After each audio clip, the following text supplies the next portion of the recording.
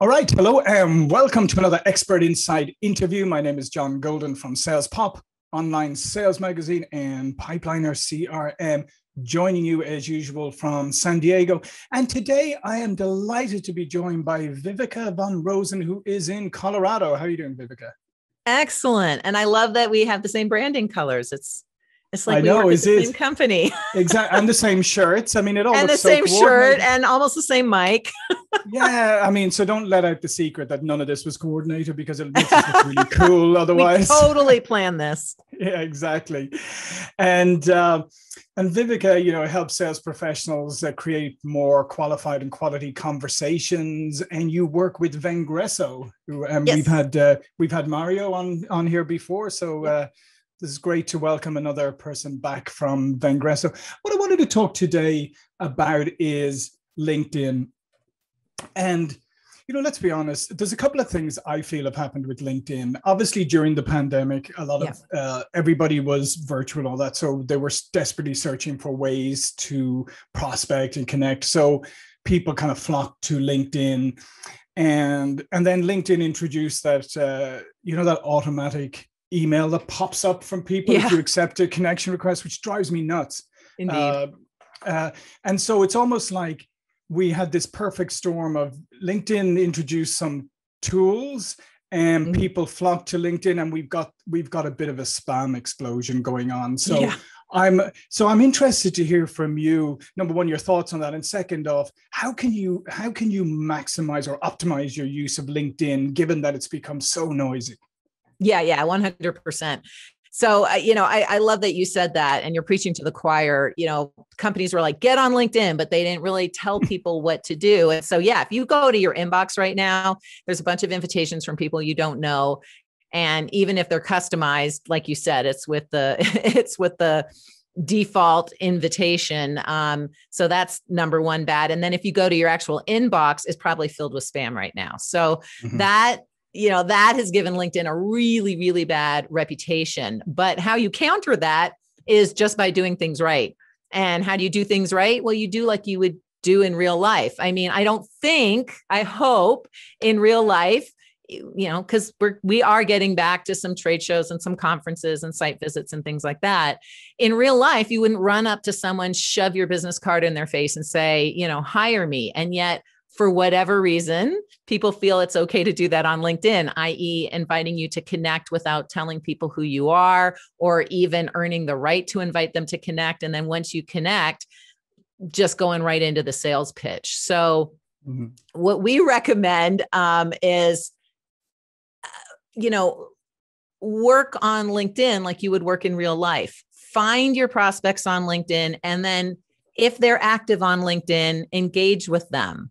If they're sharing posts, engage on their posts, build that top of mind awareness so that when you reach out to connect, you have a foundation there. You have something to refer back to. Hey, this is Viveka. I saw your great podcast that you did the other day, John. Loved where you asked the question and your guest said this. Would love to connect, right? So now I'm showing you that you are important to me, that I have spent time on your content and I'm referring back to you. I'm not using some automated program, and it's a lot more likely that you'll accept the invitation. Yeah. And so absolutely. Because what that shows is, as you said, is that you have taken an interest. You've actually taken the time to study the person. You've taken the time to read their content. Because here's the other one. I'm glad you touched on all that, the content and the commenting, because the other thing that's also very annoying is when people say, great post, love it, great insight, and they haven't read it. Right, exactly. Exactly. I love when they refer to a book I didn't actually write, or, a podcast I didn't actually do. And you're like, okay, nice try. Hey, at least they made a bit of an effort, but love the post that you never read, or, hey, we have this many people in common, or, hey, we both belong to this group. Like, I'll give you an E for effort, but I could, it's just, I could tell it's probably automated, or at the very least, you haven't spent time on my profile. My favorite are dear sir, really? I love it when people contact me to sell me CRM systems and things, and I'm like, oh, I know. Don't, I get that. did you read my profile? I know, But yeah, the big pipeliner, right? Yeah, exactly. But the other thing is that's really interesting about this is that because there's so much noise and everything flying around, that as somebody on the receiving end, when you do suddenly see a thoughtful comment posted, it stands out. It's like it's a big red flashing beacon, and you go, "Wow." Yeah. And so people need to understand that it's the hard work pays off. It's not a quality. I mean, it is a quality. It's not a quantity thing. And that's why a lot of people, they try to take the easy way out by paying a little bit of money to automate this whole thing. And they get lots of numbers, but then they get a lot of people saying, it actually hurts your reputation to use these automation type processes and these lead gen processes. And it might get your LinkedIn profile shut down. But to your point, and you were reading my mind, that's exactly what I was going to say. If you customize your outreach and you're actually responding to real people as a real person, especially if you're thoughtful about it, we have something called the PVC methodology, which is personalize, add value, and a call to action. And if you've taken the time to read through their profile. And again, we have a 3x3 strategy, which is simply look for 3 things in 3 minutes that you can, respond to. That's really going to stand out. And what's cool about LinkedIn is there are other ways that you can engage through messaging. You can leave a voicemail, you can leave a video message, and all of those things, to your point, John, would really help you stand out from all the spam out there. Yeah, and that's why I would really encourage people to start to take a thoughtful approach or work with folks like yourselves to understand how to have a methodology behind it. Because otherwise, even if you try your best, but you don't have a strategy, you're still not likely to stand out. Exactly right. Yeah. So what are some of the other things that people can do on LinkedIn to make sure that they are optimizing their use of it? Well, one thing I would recommend, and we should actually back up, because before you ever engage with anyone, you really want to make sure your brand is strong. And again, the problem with the pandemic was, companies were saying, get on LinkedIn. And a lot of people were jumping on LinkedIn maybe for the first time and had no idea how to create a good profile.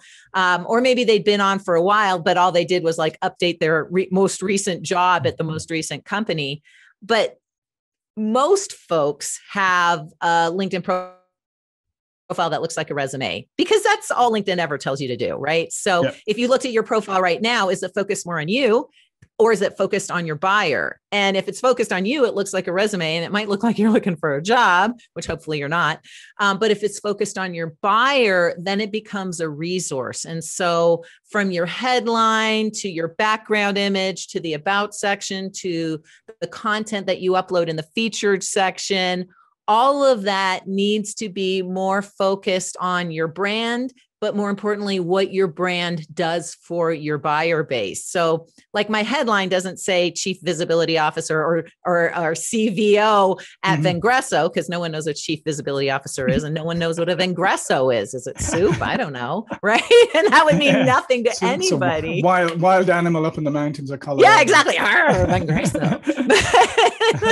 Or stripper, I don't know. But but we have, helping B2B. Well, actually, I think we just changed it. So helping B2B sellers create more quality conversations, prospect better, sell more, because that's our whole thing, right? Prospect better, sell more. If I'm a B2B seller, I'm going, oh, okay, that makes a lot more sense. And I'm a lot more likely to read through the profile than if it said CVO of Vengresso. And similarly, my featured section has all kinds of information that's going to help my audience be better at LinkedIn, be better at Sales Nav, be better at social video. My LinkedIn profile is almost like a mini website. And so what I would recommend to our sellers out there is get together with your marketing team and say, hey, how can I make my LinkedIn profile more of a mini website? How can I focus on my buyers? What kind of resources would you recommend I share? Hey, can you help me create a nicer looking background image? And then utilize some of the cool new features, like there's video cover stories, which I call the Harry Potter effect. So when you look at your picture on LinkedIn and it starts moving all of a sudden, that's the video cover stories. It's a 30-second advertisement. And if you don't like video, that's a whole other interview, by the way. If you don't like video, you can always get a sales video, a 30-second sales video from your marketing team to upload in there.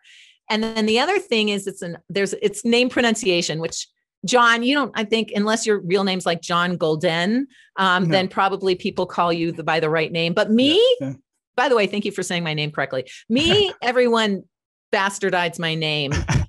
So I've used the name pronunciation not only to let you know my pronunciation. Hey, this is Viveka von Rosen with Vengreso. It's not Viveka von Rosen with Vengreso. And then I have 10 seconds. So helping B2B sellers create better call. Yeah. Easy for me to say. You get where I'm going with this. Oh, so I totally get where you're going. And I love that. And I love the fact that, I mean, there's a lot of things to unpack there, but one of the things that you just touched on, the last one, is what you're doing there with recording your name and the pronunciation is you're making it easy for people. Because if somebody wants to, because nobody wants to really, call up and get your name wrong, right? So exactly. So you're helping. The other thing that I just wanted to go back to is about your LinkedIn profile and the content. There's a number of things. Is absolutely number one, like go to your marketing people and get some help. I don't understand why a lot of salespeople just don't do that. Don't understand it.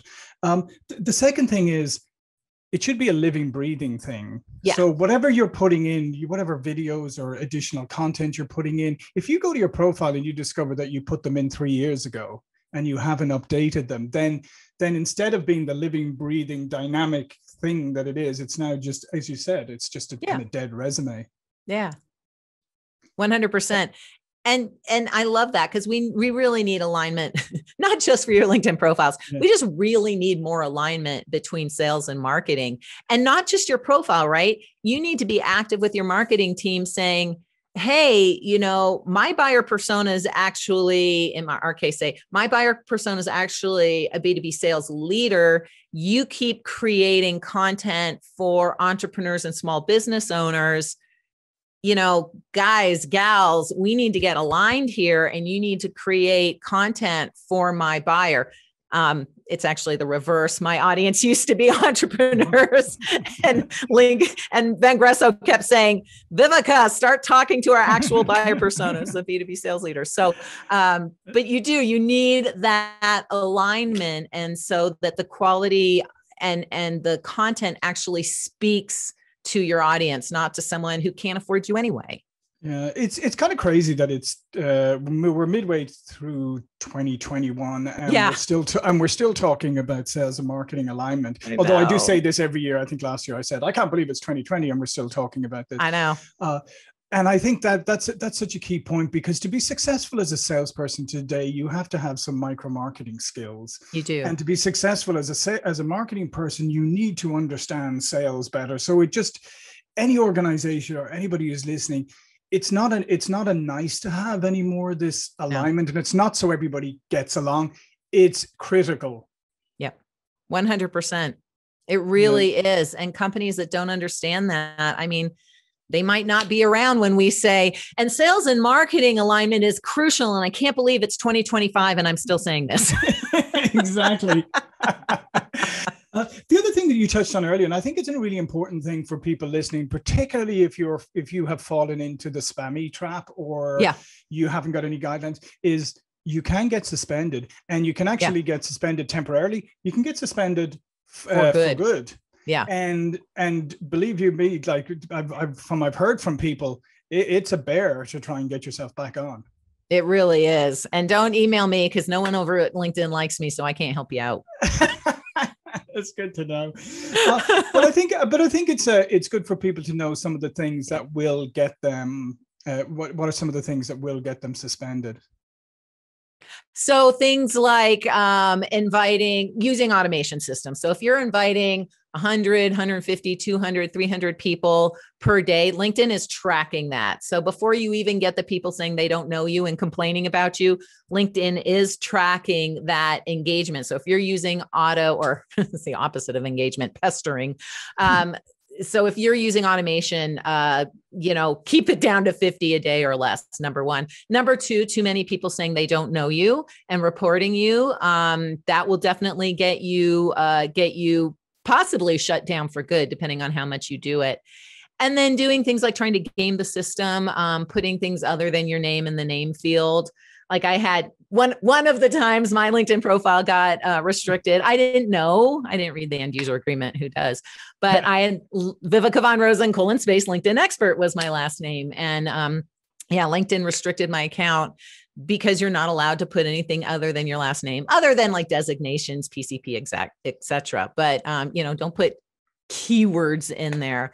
That's another one that'll get your profile shut down. Sending too many messages that get people saying this is spam, again, with the automation, not just invitations, but messaging. All of that LinkedIn is gonna keep an eye on and potentially restrict or delete your account. Yeah. Multiple accounts. Multiple accounts. Yeah. Multiple accounts is another one. Plus it confuses your audience, because if two profiles show up, which one are they supposed to go to? Yeah, I have enough difficulty figuring out who I am just as one person, exactly. Trying to have multiple personalities, or maybe I don't know. Anyway, that's a conversation for another time. But the other thing I was just going to highlight as well is so there's all these things that can get you banned and all of that. Yeah. But there are simple things that you can do to make sure, as you said, that doesn't happen. And I think the key thing here is, yes, we live in a shortcut culture. Yeah, everything is supposed to be easy. Everything is supposed to be automated. Everything, and so don't get sucked into that because it's not true. That's 100% true. And I mean, let's face it. I mean, when we go to conferences or trade shows, is it more valuable to reach as many people as you can, shove your business cards in their hands and hope that someone calls you back, or to have maybe 5, 6, 7 long quality conversations? I'm going to go with the 5, 6, 7 long quality conversations, right? But but on LinkedIn, definitely quality over quantity every day. Yeah, because we always remember back in the day when we were starting out, that coming back from a conference and showing that you had this massive, like, handfuls of cards. You were going, oh, look at all the cards I got. Yeah. Everybody's saying, that's awesome. And then, of course, like 99.9% of them were useless, but it looked good. It looked good. So, and to that point, please use your CRM system. If if you've connected with a new person and you've started a conversation, add them to your CRM system. If you don't have to add everyone you connect to your CRM system unless you really want to. And only if you're kind of picky. If you're connecting to thousands of people a day, it's just going to muck up your CRM. But put it in there, designate where, what the connection looked like, make some notes. Because LinkedIn's great, but it isn't a CRM system in and of itself. Even Sales Navigator isn't. So use your CRM system so that you are keeping in contact and you know where your contacts are and where you are in the sales process with your connections on LinkedIn. Yeah, and that's a great piece of advice, because obviously you can get lost in LinkedIn. Things can get buried, and it's not great for, let's face it, I mean, it's not the easiest thing to navigate when you're searching for things. I mean, they've improved it, but it's still, for sure, it's still got a ways to go. It's still got a long way to go. Yeah. So Viveka, is there anything else? I mean, you mentioned some great tips there about the video and the having your name, pronounced and all of that good stuff. Are there any other kind of tools that maybe some people aren't aware of? Because I know they keep adding little things here and there. Yeah, they're always coming out with new ways to share content too. So I'm guessing not many of the listeners are actually bloggers in and of themselves. They work for companies that have blogs. But if you do happen to write your own blog, there's always a few out there. LinkedIn has something new called newsletters. So it actually takes LinkedIn articles, which are like blog length posts, to a whole new level. And it's getting unbelievable visibility, but it's a huge time commitment. So when you go into articles, you might see an opportunity, and not everyone has it yet. You might see the option of creating a newsletter. If you've got that, then by all means, take advantage of that. For the 90% of you who who are listening to this and like, yeah, no, I'm not going to write a blog. I would say anything new that maybe comes out on LinkedIn, not that they're new, but polls. LinkedIn really likes polls, and polls are a great way to ask questions, get engagement, and actually get some pretty valuable feedback from your audience. Plus, LinkedIn likes them, so there's a better chance of more people seeing them. So make use of polls, uploading things like PowerPoints or PDFs that create carousels of information. Those tend to get a great deal of visibility. And then if you have more of a marketing role, LinkedIn has embedded what used to have to pay thousands a month for, Elevate, into its program natively, into its company pages, where you can create content and recommend it to your employees. And all they have to do is click on the share button, and it goes out and amplifies in inherent native employee advocacy. So I know most of you, like, that went totally over your head, and don't worry about it. It's not relevant to you. But if you are interested in LinkedIn's employee advocacy tool, just feel free to reach out to me after this podcast. I can send you some more information. And I don't get paid for it, by the way. LinkedIn doesn't pay me. That sounds like a great tool. Yeah. I was just laughing when you were saying polls, because actually one of the polls I did not too long ago was about those automated pop-up emails, and it was it was overwhelming. It was like about 99% of people said absolutely hate them. Yeah, exactly. So I'm not sure if LinkedIn saw it, but there's a little bit of user feedback for you guys. Yeah. That's awesome. So Viveka, this has been fantastic. We're bumping up the end against the end of our time, and all of Viveka's information and Vengreso and everything will be below this video. But please, before we go, tell people a little bit more about yourself and how you help people. Sure. So Vengreso, we help B2B sales teams create more conversations on using LinkedIn. Whether you're an individual, we've got an online program called Modern Sales Mastery. If you go to moresalescalls.com, you can learn about that. It literally launched today. And it just gives you a whole lot more content than what we used to do with selling with LinkedIn, selling with Sales Nav. And it's cheaper. And if you want to connect with me, just Google LinkedIn expert. My LinkedIn profile should show up, but customize the invitation and let me know that you heard me on SalesPOP with John, and I'd be happy to connect. And then, of course, just go to our website, vengreso.com. And if you go to /resources, we have so many resources there, including you can get a PDF, so you don't have to buy it. You can get a PDF of my latest book, 101 Ways to Rock LinkedIn, for free. You just have to give us your name, email address, and first child. But after that, it's all free. Excellent. I only have one child, so it's okay. It's good. Well, I'll take them or her. No. Survive. We do ask for a lot of information to get the book. I'm just saying, but it is free technically. That's fantastic. And again, I would really encourage people to check it out, because as we said at the beginning, when there's a lot of bad behavior around, the upside of it is good behavior stands out. So if you do things properly, you can stand out on LinkedIn amongst all the other noise that's going on. So I would highly encourage you to go check it out. Check out Viveka's book. Well, listen, thank you so much for joining us today. Some great insights. Oh, it was my pleasure. Thank you, John. Yeah, and I'll see you all again for another Expert Insight interview really soon. Thank you.